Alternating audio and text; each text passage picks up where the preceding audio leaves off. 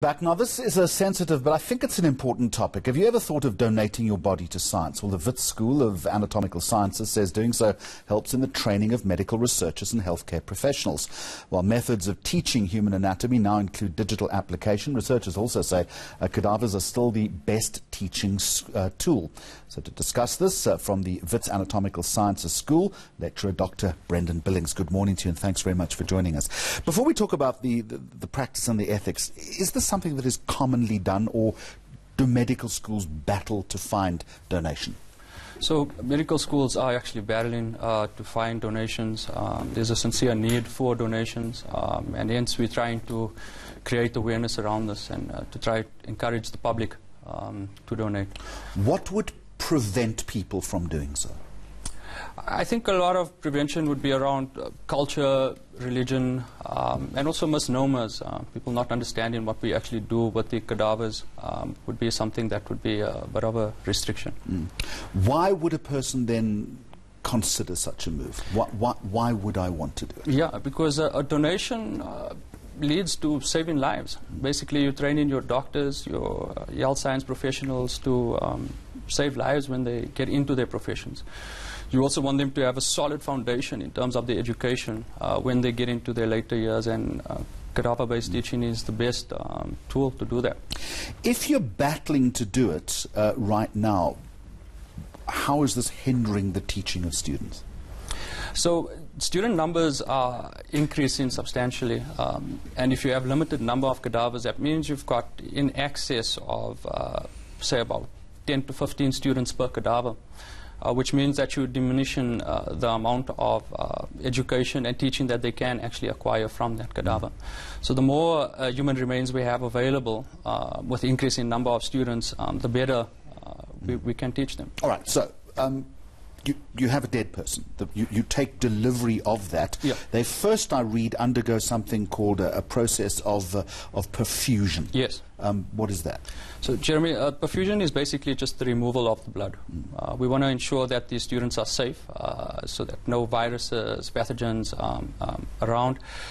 We then apply a fixative, which is the embalming fluid, and that also allows the body to be, it prevents decomposition during the course of a year. So you're doing pretty much, I guess, what an undertaker might be doing. Definitely, our technicians are very much involved in that. Yeah. All right, then what happens then? How are they laid out and used? So we would then take about 4 to 5 months just to make sure that there's no disease with the bodies. We would then use that body for a year, and the students would dissect.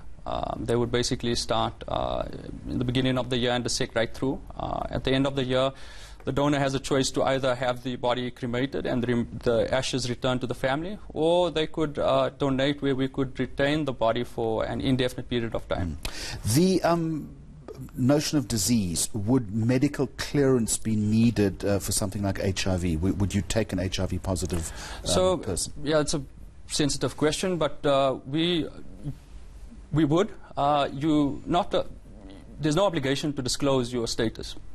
And we treat every cadaver as if it has HIV in terms of our safety protocol. So it's really just a matter of disclosure.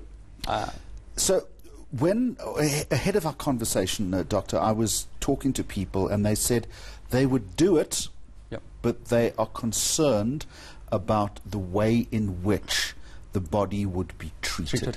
In other words, would people make fun of it? Would you have a bunch of medical students, laughing as they're doing this?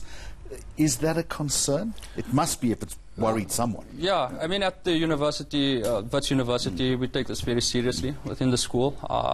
We teach the students. We have a very high standard in relation to our ethics. And yeah, I mean, it's very unlikely that you would find students actually doing this. And if they do, the consequences are dire. So it's something that's monitored. Would the students know my name?